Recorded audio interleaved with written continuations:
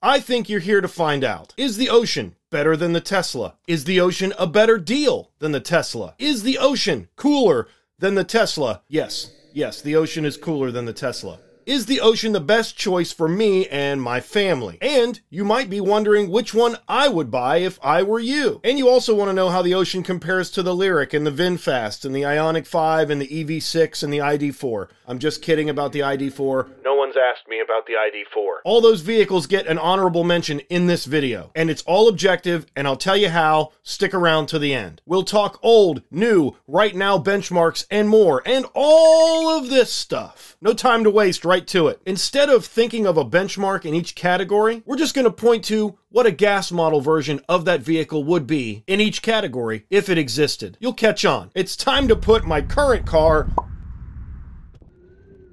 up against my future car.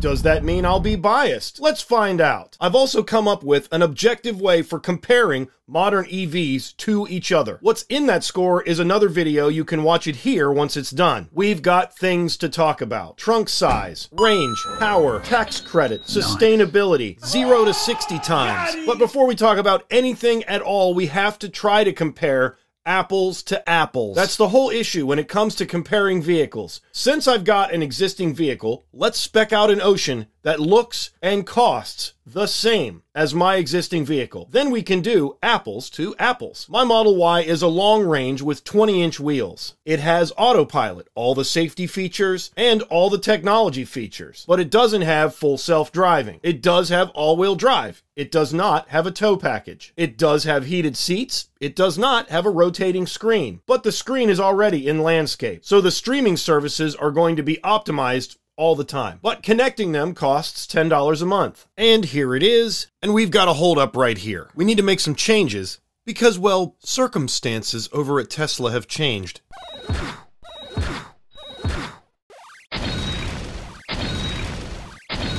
Now there's a $7,500 credit and 10,000 miles of free supercharging included with every Tesla Y or 3. Let's go ahead and add that enhanced autopilot, bringing our total to $66,490.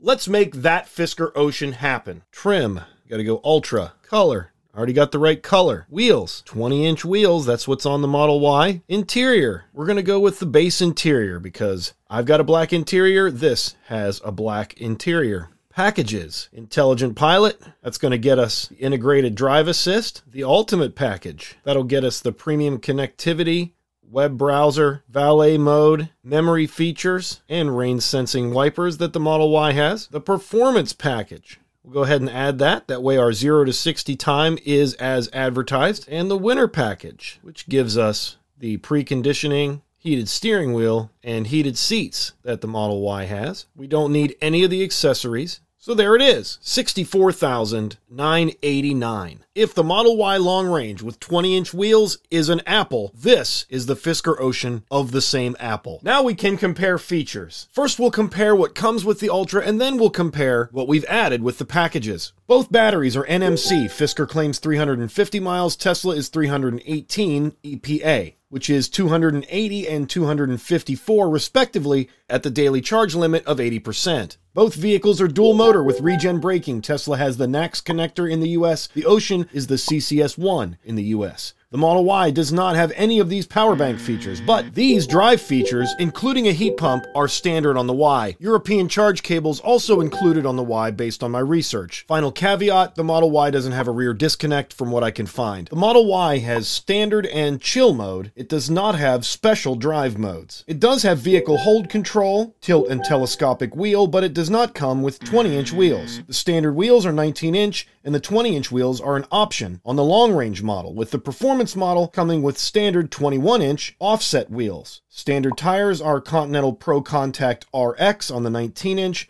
Goodyear Eagle F1s on the 20-inch, and Pirelli Summer or Michelin PS4s on the 21-inch wheels. I have a whole video dedicated to this batch of features. Check it out in the top right corner or in the description. Automatic emergency braking is included on the Y. So is blind spot monitoring if you count the on-screen live traffic visualizations. Lane keep assist is standard on the Y. So is emergency lane departure avoidance and traffic sign and light recognition, as well as intelligent speed assist. Tesla uses steering wheel input to enforce driver attention. Our comparative priced Model Y does have Auto Park included with enhanced autopilot. Auto high beam is included on the Model Y, but the Model Y doesn't have door opening incident warning. It does have frontal collision warning and obstacle aware acceleration, but side collision warning is not specifically included. Finally, no rear view monitor on the Model Y.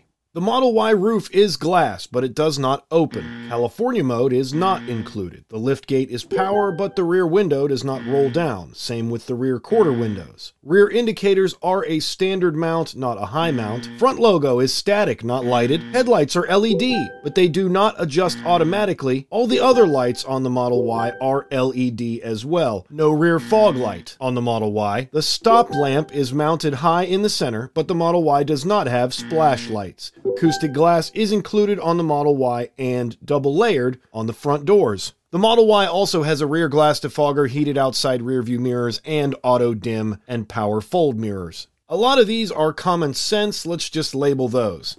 The Model Y has a white interior option. The seats are not leather and not made from recycled materials based on my research. The Model Y does not come with taco trays. The rear view mirror is not digital, seat split is 60/40, and there's no ambient lighting standard. This section here depends on the market. All of these features are included on the Model Y, with the exception of emergency car entry. The Tesla has emergency car exit, no tire repair kit, and no AC power outlet. The Model Y has something similar to all these. This is a light show, or an external speaker conversation, or maybe you want to play your music through the external speaker, or some emissions testing, or maybe check out a live camera feed. Tesla does service and roadside assistance from the app, so these aren't available on the central touchscreen. And that does it for standard features. Now it's time to talk about the packages we added. First up is the Intelligent Pilot package. The Model Y does not come with a 360-degree view, but it comes standard with evasive steering assist. Our Model Y that we spec'd does have Auto Park, and Integrated Drive Assist is just Autopilot. Lane Change Assist is another feature on Enhanced Autopilot, so is also included with our Model Y. Rear cross traffic collision mitigation is not available on the Model Y. On to the Ultimate package. The screen in the Tesla is 2 inches smaller than the screen in the Fisker Ocean, and it does not rotate. Premium connectivity is $10 a month in the Tesla, and it includes access to all the streaming services. Also included with every Tesla is a web browser and valet mode. The memory features are part of each Tesla user's personal profile, and the rain-sensing wipers are paramount to autopilot functionality. For the performance package, once again, Tesla doesn't have specific drive modes, but full acceleration is available at any given time in the Model Y. And all of the Tesla traction features are standard on every model. With the winter package, front and rear heated seats are standard on the Model Y, so is a heated steering wheel. Heated washer nozzles are not available on the Model Y, but preconditioning is standard on every Tesla. Remote climate control is standard as part of the Tesla app, and as of April 2022, there is wiper defrost on the Model Y. The Model Y has a bigger boot and a bigger fruit. That's trunk and frunk for those of us in the US. Jokes aside, the Ocean has no frunk at all, and several folks are not happy about it. The Model Y's range numbers are official EPA. The Fisker Ocean's range numbers are estimated. The only place it's mentioned on fueleconomy.gov is here as pre-production. There's no US tax credit for the Ocean. There will most likely be a $7,500 credit for the Model Y. Some of us in the US may get a $7,500 tax credit because we converted our $250 reservations to a $250 deposit during that sliver of a window in August during the transition of the law change. There's also a group of people that are certain those of us who converted our deposits will not be eligible because $250 is not 5% of the cost of the car. Here is the language those folks are referring to. And since we're talking legalese, let's look at the word can. This isn't a binding type of word. It is not must or certainly. In conclusion, will this sliver of early Ocean, Sport, Ultra, and Extreme owners that converted their reservations to deposits get the tax credit? We don't know. I'd love to hear your thoughts about it in the comments below.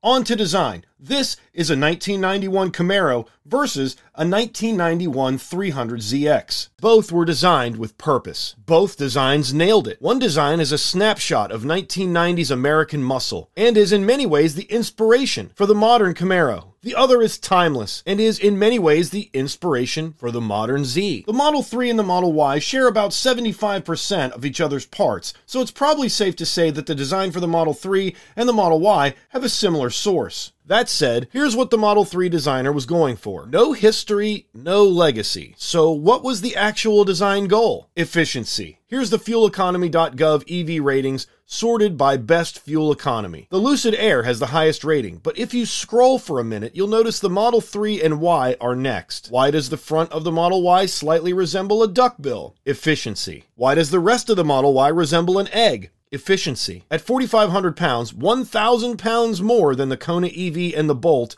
the Model Y still edges out higher efficiency. The Model Y is a snapshot of American efficiency and was designed to be the best-selling car on Earth that was capable of carrying 7 humans. The Ocean was Henrik Fisker's idea of the most exciting, desirable electric SUV. And it's timeless. Both nailed it. Which design is better? Let me know your thoughts in the comments. For sustainability, both of these vehicles are excellent examples of what sustainability looks like in 2023. The batteries can be recycled. Some of the components are made from recycled materials. The vehicles are produced in modern, state-of-the-art facilities that maximize energy efficiency using as much clean energy as possible to cut costs and future-proof their facilities. It's the 2000 Honda Insight versus the 2000 Toyota Prius, because in 2000, that was the best you could get. I will also concede that the GM EV1 was probably more efficient, but we know what happened to those. For audience, it's 1997. You just bought a Honda Accord. The Toyota Camry is the best-selling car that year, but that's because it got a redesign for the 97 model year. However, you got the Special Edition Accord, which was a model Honda liked to release in the final year for each generation Accord. You paid $20,000. Your neighbor just bought a Saab 900. He went with the 5-door SE Turbo manual. He paid $31,000. And he got a lot more attention for the extra $11K. The Model Y is the Accord guy, and I'm not making this up. One of the most common Tesla trade-ins the last time they released the data was, you guessed it, Honda Accord. If you're the Saab guy, you might gamble on a lower volume brand and be willing to pay a little extra. The 1997 Saab was a very reliable vehicle. However, if you had an early 2000s 9.3, they were not as rock solid, with coolant leaks, electrical issues, and warning lights that were constantly popping on. For practicality, in this category, it's a Chevy Traverse versus a Range Rover Evoque. And we use the Range Rover Evoque because, well, the Fisker has copied my 2016 Evoque. It's so obvious. And the Chevy Traverse is an answer you'd give in the final round of Family Feud. Name the cheapest vehicle that seats 8. Name an animal with 3 letters in its name. Frog.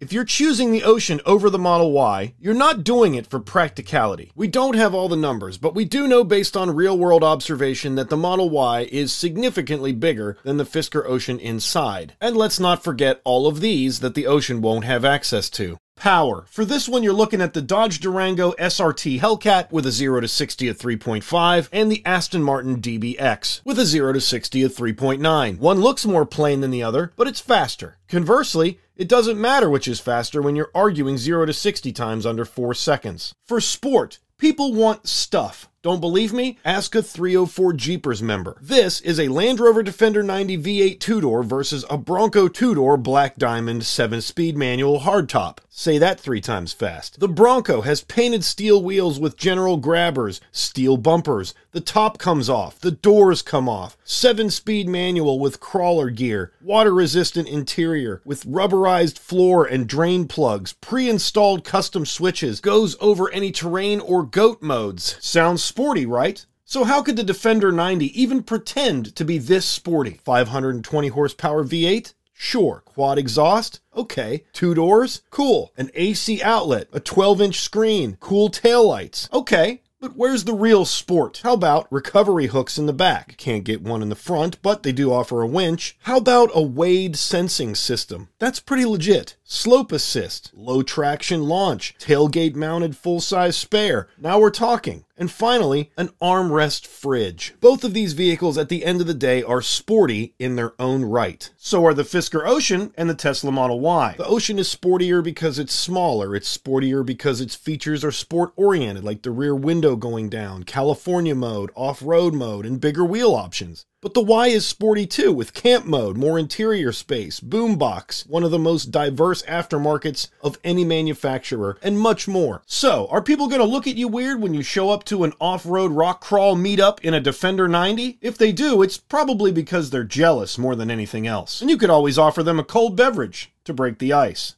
For utility, this is a Kia Sorento versus a Nissan Pathfinder. The Sorento tows about what you expect, just like the Model Y, 3,500 pounds. The Nissan Pathfinder performs better, just like the Ocean, unless you get the base trim, just like the Ocean. We aren't going to find two cars to compare for the interior. This is an iPhone 8 versus a Samsung Galaxy S9. Yes, I went there. They both came out around the same time. If you have one of either of these phones, both probably still work, but one is still supported. The S9 is done being updated, but as of the making of this video, the iPhone 8 is still supported by Apple and can run Apple's brand new iOS 16. Do updates make a difference? Ask Disney Plus. I don't even have a mom. Neither do we. If you can't run iOS 15, you can't run Disney Plus. So, is the iPhone 8 better than the Galaxy S9? Depends on who you ask. Is the Ocean software going to be better than the Tesla? It depends on how long they support it and how often they update it. But I thought we were talking about interior. That's the thing. The whole Tesla is software, all on one screen. If you like buttons, it's not for you. If you like Android, that's literally what the Ocean is running. So is comparing phones relevant to comparing these cars? I think it's the best way to do it. For service, Tesla service centers are packed. They have more appointments than they do capacity sometimes,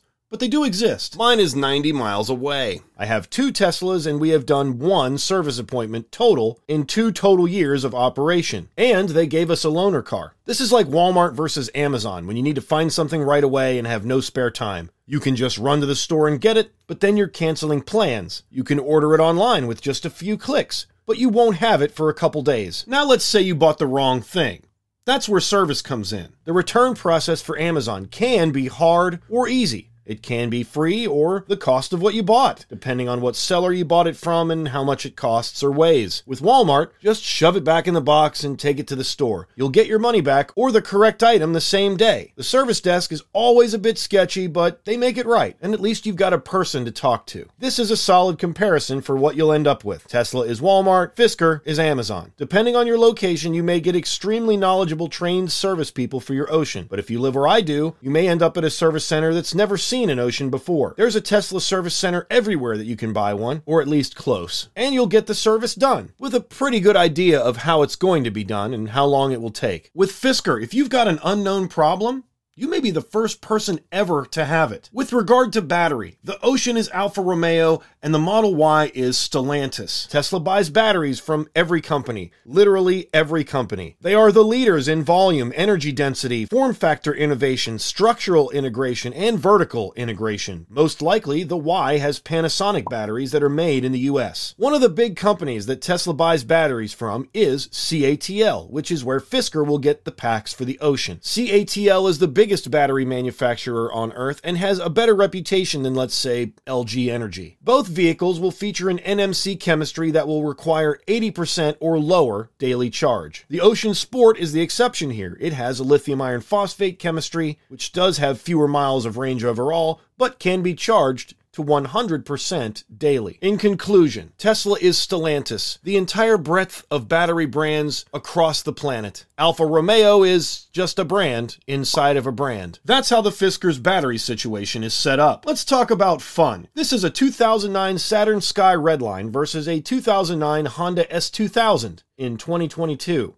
I stand by the Fisker is more fun argument that I've made in previous videos for the driver. But what about the kids? The Model Y is plenty of fun. You can stream and play games at every price point and practice emissions, even with the app, and talk through the external speaker and take Rainbow Road and do a light show. So kids are going to have more fun in the Tesla. But others will assume you're having more fun in the Ocean because they don't know what the heck it is. This is the same story with the Saturn and the S2000. People know what an S2000 is. They know it's fun. But did they know the Saturn has more horsepower and a faster 0 to 60 time? Probably not. For quality, initial quality doesn't tell the whole story. In 2004, J.D. Power picked the Chrysler Concorde for mid-size car initial quality winner. Better than Accord and Camry? Not sure I could explain how they got this result, but I'm sure they had a reason. Let's talk about panel gaps. My Model Y has a panel gap or two that aren't NASA grade, but I'm also the only one who cares about them. My dad bought a 22 CRV in October this year, the last model year it ran. It was the last 22 that wasn't spoken for at my hometown dealership.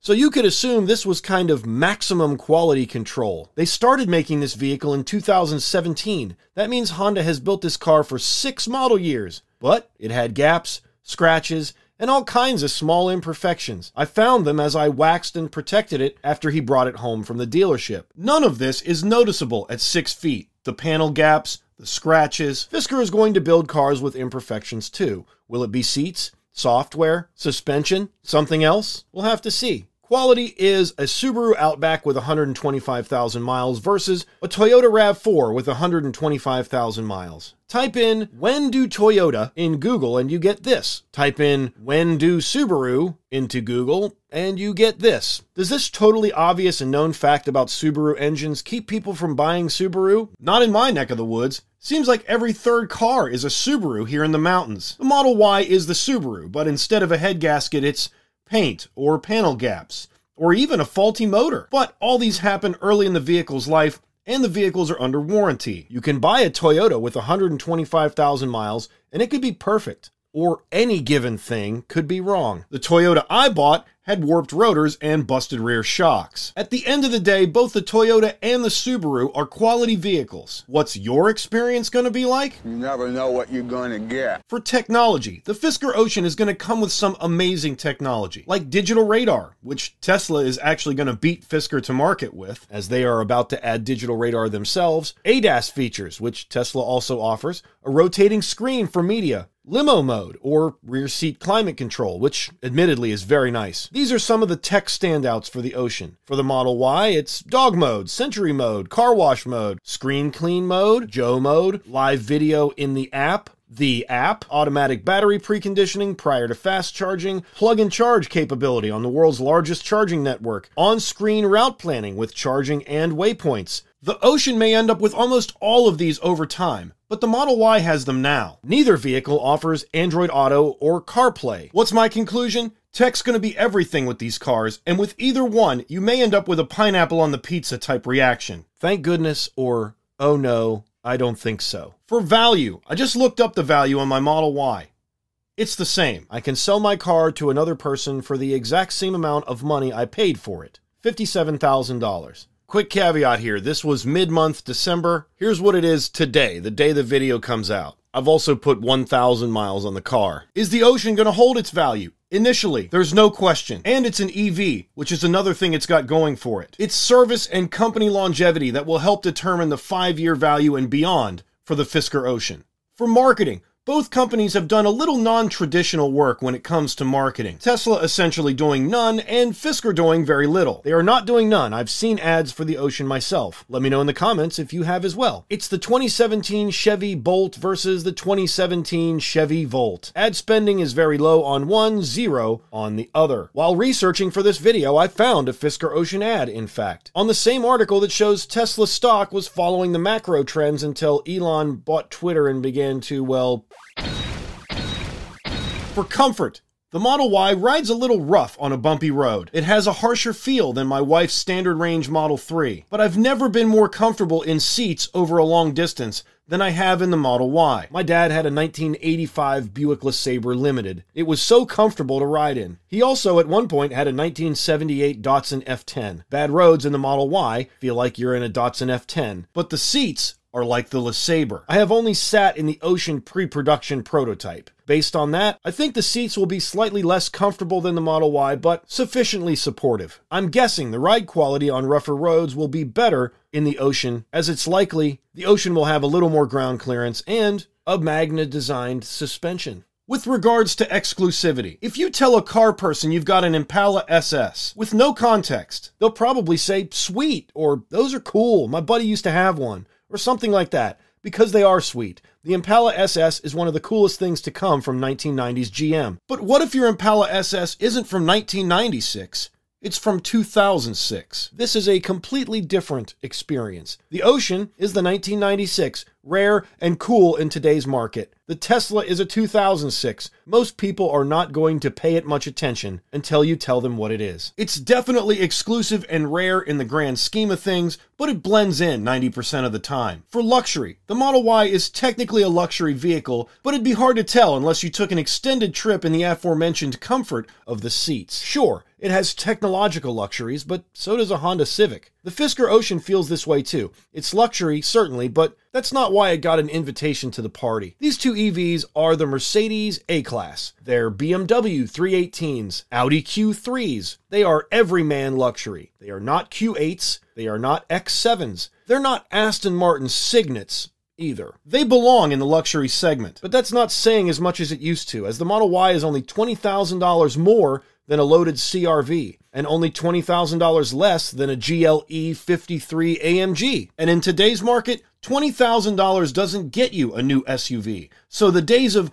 I could get 2 CR-Vs for the price of that, are gone with the chip shortage. Unless you're taking your entire family on a track day or trying to get a ticket, both of these SUVs will handle way better than you'll ever need them to. It's a GTI versus a WRX, a Mustang versus a Camaro, a Focus RS versus a Civic Type R. You can argue all day about which has the edge, but they're both great at what they do. For charging, let's just drop some names. Wayne Gretzky, Tiger Woods, Michael Jordan, Michael Phelps, Serena Williams, Usain Bolt, Tom Brady. You're not going to beat Tesla at its own game. Nobody else wants to get into charging. Ford doesn't have a network. GM doesn't have a network. Hyundai, Kia, Nissan, nope. Oh, and forcing your dealership owners to build chargers at the dealership or forfeit allocations to EVs is not a network. It's indentured servitude. Volkswagen owns a company they were forced to start that runs a network because they cheated and got caught. That's not a profit model, that's detention. So, if charging is a thing for you, and if you travel, it is, there's one clear winner followed not so closely by everybody else. You can view the chargers, you can view the charging speeds, you can view how many people are at the chargers from the main screen. The car will divert you away from busy chargers. You can make an argument for Kobe, LeBron, Ovechkin, Drew Brees, Peyton Manning. Will Chamberlain had a 100-point game. Jordan didn't do that. And they're all good arguments, but they won't get you as many points in fast money. Then we wanted something found in a refrigerator. You said ice. That's the place to find it. Our survey said 17. For community, the Tesla community is huge, and there's good and bad that come with that. There's a lot of noise, but there's also a lot of help. I do feel the Fisker community will be helpful, and there will be lots of information, because the Fisker community formed before the vehicles even got released. And that's on Fisker for not including enough information. How big is the Tesla community?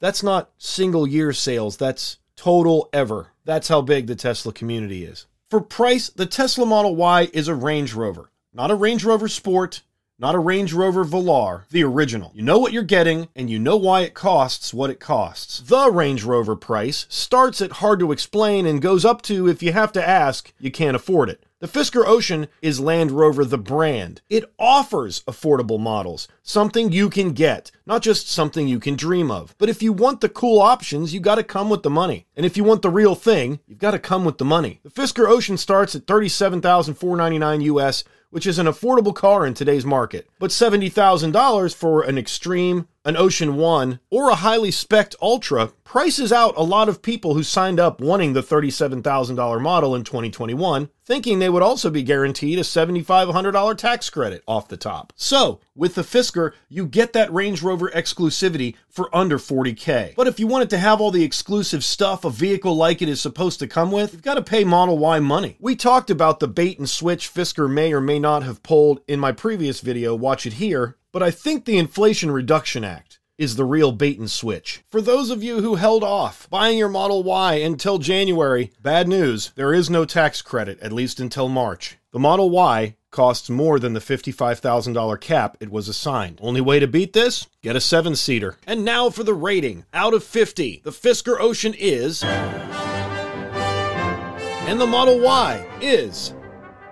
Want to know how I got there? That video will be linked at the end of this one, and I'll break down all the categories and tough decisions I made. Also, here's a ranked list of all the vehicles I mentioned at the beginning of the video in order. Want to see how I got their score? Ring the bell, those videos are coming. And finally, the top 5 reasons to buy each of these vehicles. Reason 1, the Model Y is the best-selling electric vehicle. Tesla has 3 gigantic factories and a few others. 2 of those are dedicated to just making this vehicle right now. It's not going to change anytime soon. In my opinion, design is the reason to get a Fisker Ocean. It's the whole point. The number 2 reason to buy the Model Y is value. You get what you pay for, and those dollars won't disappear as quickly as you're used to. The number 2 reason to buy the Fisker Ocean is exclusivity. If you want to be bleeding edge, the Fisker Ocean is an obvious choice when it comes to exclusive electric vehicles. The number 3 reason to buy the Model Y is the aftermarket. There are so many upgrades, changes, products, and support systems already in place for the Model Y. And as an owner, I can honestly say I enjoy that. The number 3 reason to buy the Fisker Ocean is affordability. You can get in at $37,499. Will it be 2024? Yes, probably. But they will sell you a beautiful electric SUV for under $40,000. That makes it worth buying for a lot of people. The number 4 reason to buy the Model Y is software. They can copycat, they can cherry pick, but they're all following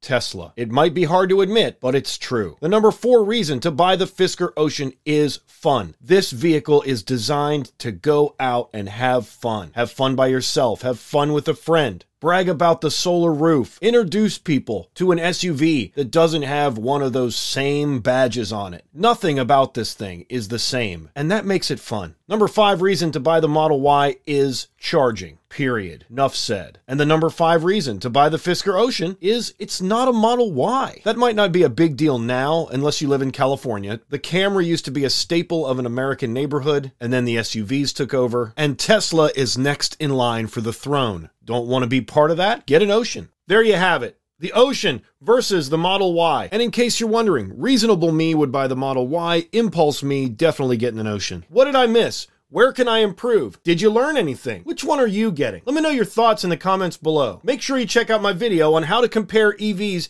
head to head. If that video's done, it's right here. Subscribe for more. We'll see you on the next one. Hey! Smash the like button! Thank you.